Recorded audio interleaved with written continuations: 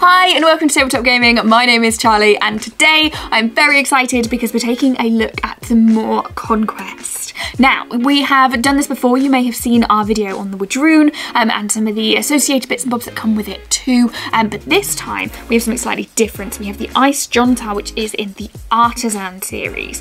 So where previously we've been opening boxes that have full warband sets, this is a single one, but a very, very impressive one at that. So I thought we could take a look, get some first impressions, see what you think to it, and I would love to know your thoughts in the comments as to what you think in regards to, do you like it? Are you impressed? Would you pay the money for it? Let me know. So something that I really like about Conquest is that they are very, very good with giving us the story and the reason why, and that's what I love about it. I love learning about the Wadroon being how they are, why they are, the different factions of how that influences things, what their society is like, and that leads to some really interesting characters because you feel more invested in their story. So as with any other, it gives us a little bit here.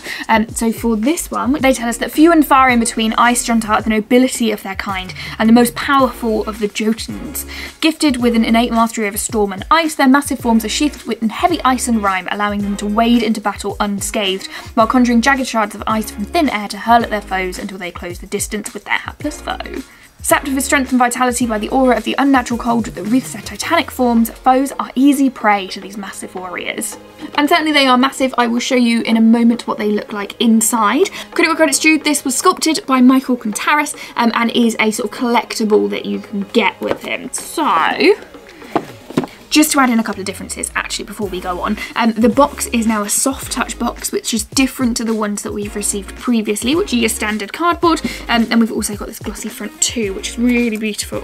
So shiny box aside, let's take a look in, and here we are. Okay, so for quite a large box, we've got quite a lot of white space, so physically unused space, which is, I find always frustrating, but I understand the logic of having something you can fit on your shelf that matches the size of the other ones. But you can see this is just block cardboard. But we've got multiple packages, we've got our card that we can use, and I believe we'll have some instructions at the bottom, or I'd be very surprised if not. So let's lead with the card that you have first.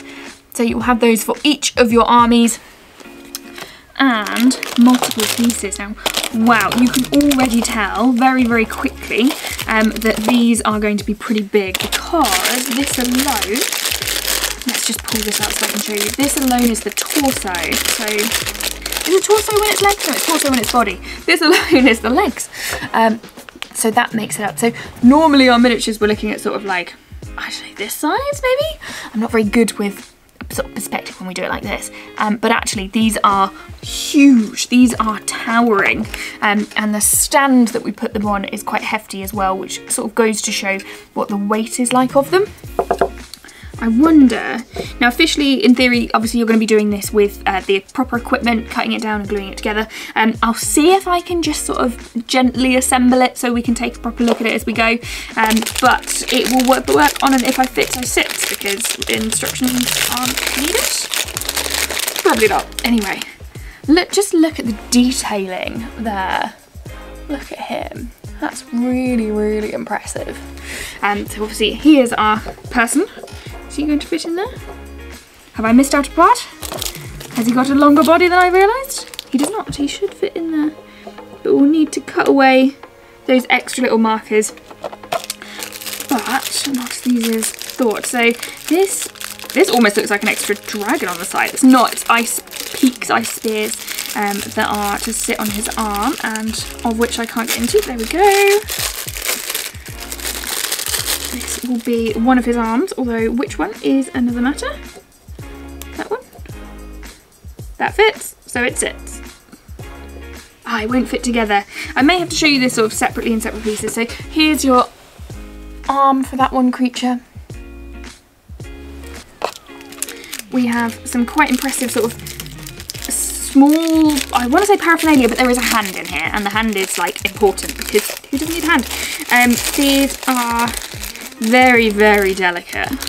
Very delicate. I'm always nervous of these. They feel very sturdy, but at the same time, they are miniatures, so I have some concerns.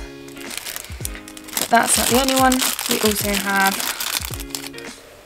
a skull there, more pointed ice, and incredibly delicately, and I'm a little bit scared with this one, is these links here. So delicate, and will look so impressive when they come together. Now we don't stop there. We also have our staff. There's our other hand as well. So these are your sort of flags. We have that second hand, which is very cool, and a further flag on the inside. And then the last one to unwrap is this sort of, I feel like almost like bone spire that goes around here. That's this one. So a couple of tidy little bits to pull off of that one to clean it up, but otherwise very impressive.